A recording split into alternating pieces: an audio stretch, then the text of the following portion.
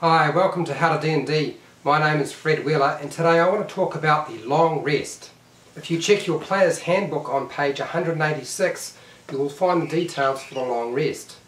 To gain the benefits of a long rest, you must spend at least 8 hours performing downtime or light duties. I'm going to explain to you exactly what that consists of very shortly. You must be conscious and you must have at least one hit point at the start of your long rest. So what can you do during a long rest? Well, you can do the following.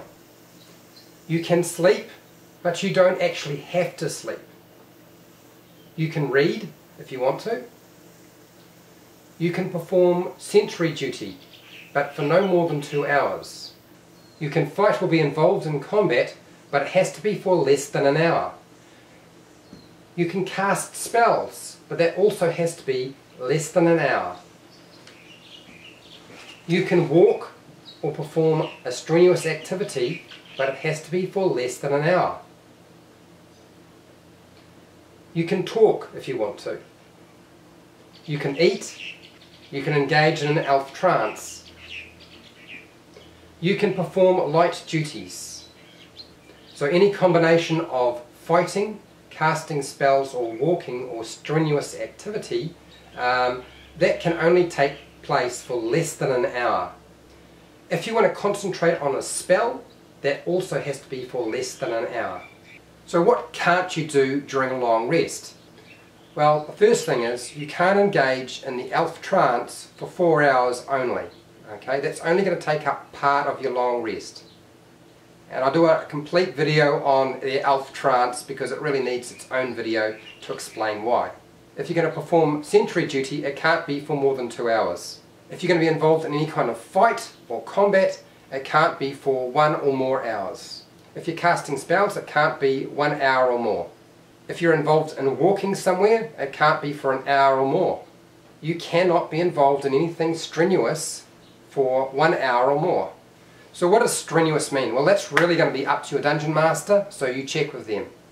And as I've said before, any combination of fighting, casting spells or walking for 1 hour or more, you can't do.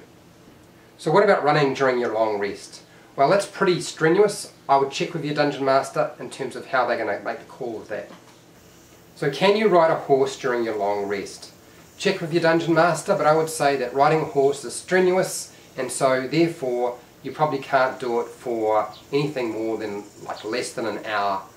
If you do it for more than an hour or an hour, then you're probably going to break your long rest. What about if I want to craft a magic item or an item of some kind? I would say the same thing applies. It's strenuous, therefore you're going to have to make sure it's less than an hour. It can't be an hour or more, otherwise you'll break that long rest. But check with your dungeon master because it doesn't spell that out completely in the player's handbook. What if I want to scribe a spell from another spell book into my spell book? Will that break my long rest? Well, check with your dungeon master again. It doesn't spell that out in the player's handbook. I would say that scribing a spell is like creating a magic item or casting a spell, same sort of stuff being involved. So less than an hour, fine. An hour or more, going to break your long rest. At the end of a long rest, you're going to have a whole lot of benefits. So what are they? Well, the first one is you're going to get all of your hit points back. Any that you've lost, you get them all back. You're going to regain half of your spent hit dice. Now if you're level 1, that means you get 1 hit dice back, not half a hit dice. You can't get back half a hit dice. If you are an odd level, say level 3, that means you're rounding down the number of hit dice you get back, which means you can only get 1 hit dice back, which means the following day if you spend 1 hit dice and you only get half back, you only get 1, which means it equates to basically the even levels work out fine, the odd levels work out a bit weird because you wind up with it taking 3 days to get back all of your hit dice. I suggest you talk to your dungeon master about how to sort out the odd numbers if you're only getting half of your hit dice back and you're an odd level. Regain all of your spent spell slots, which is always good. You regain all of your race abilities. You regain all of your feat abilities. and you also regain all of your class abilities. So there are some obvious reasons why it's a good idea to take a long rest. Now there are a couple of things that I need to talk about, and that is you can only take one long rest in a 24-hour period. And the other thing is you don't get yourself confused with sleeping and a long rest, because you don't actually have to take a long rest at all, but you must sleep. The long rest mechanic and the sleep mechanic are completely different. Even though you can sleep during a long rest, you don't actually have to sleep during a long rest. And although you have to sleep, you don't actually have to take a long rest every 24 hours at all. You could go without a long rest for days if necessary.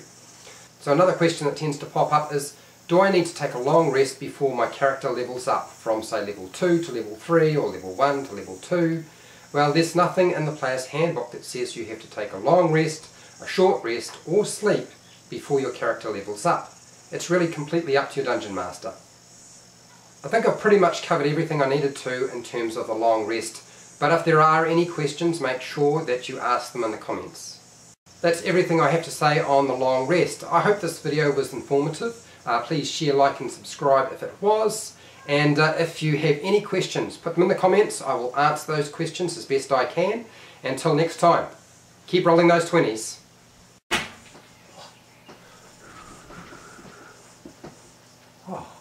Oh.